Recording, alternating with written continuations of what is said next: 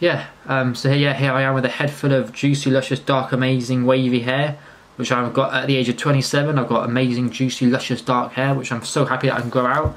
I've had my haircut in 8 months, and it just makes it feel incredible to go out like this, where every guy doesn't look like this. So, you know, feel important, feel special, feel unique, feel happy, motivate yourself, look different, look different. Everyone seems to look the same, but they go out their whole lives and they don't change their appearance, they don't change much about them.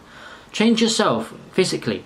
You know, I'm starting to gain more weight at the gym a little bit. I'm need to gain more weight and doing some working out and stuff like that. And at the gym, I'm starting to put on the weight. So do that in that respect. Be yourself in that respect, and do what you love, and be yourself in that mindset of, yes, I'm going to do this. Yes, I'm going to do this. You know, people have just got to have this sort of perspective, because people are just, we're living in a bubble. We're constantly looking at screens, constantly looking at social media, comparing ourselves to others, which isn't healthy.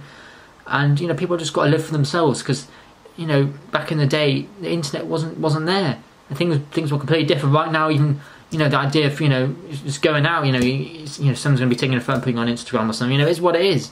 But don't get caught down in this bubble of comparing yourself to others or celebrities. You get different levels of social media. It's best not to narrow yourself down to that. Just focus on yourself and focus on you, and perhaps don't go with what's trendy. You know, veganism, I'm doing it sort of for ethics, and I suppose that's sort of out there, sort of trendy a little bit. Not really trendy, but it's gaining recognition, which is all fairness. And men's grooming sort of all over the place, really. It's mainly for having a short haircut, but look different and feel happy about that. Feel happy that I've got such amazing, luscious, wavy hair. Be happy that I'm able to grow out dark, thick hair like this, and be happy that I can change my appearance, and it feels good. Because even now, I'm looking at the hair I've got now, I'm saying, any time I want, I can go to a hairdresser's and I can just grow their beard out. I look like a completely different person. It's not hard to do this. And I think that's the key thing. I think when you have shorter hair, a lot of it is too much of an imbalance. So when I get my haircut, I mean, generally speaking, to grow your hair out from an imbalanced hairstyle is quite difficult. That's sort of when you have to get your haircut every month or so. But thankfully, when I got my haircut, it was similar length all over. So that's why I've grown it out. That's the thing. I think it's the imbalance that needs to change.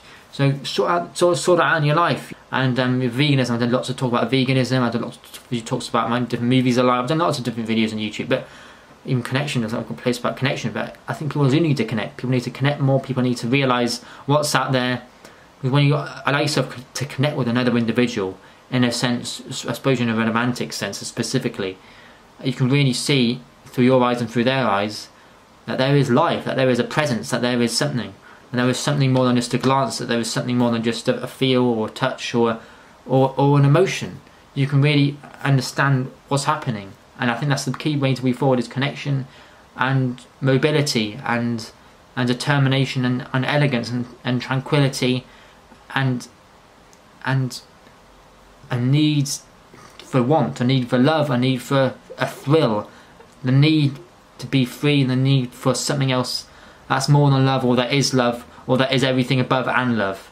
So be happy with that, get into a relationship and have a perspective of life, and have a new perspective, and just feel grateful that you are who you are, and that you can change your appearance. And me personally, I've got amazing, luscious, dark, swooshy hair at 27, baby, head full of hair, and striving forward.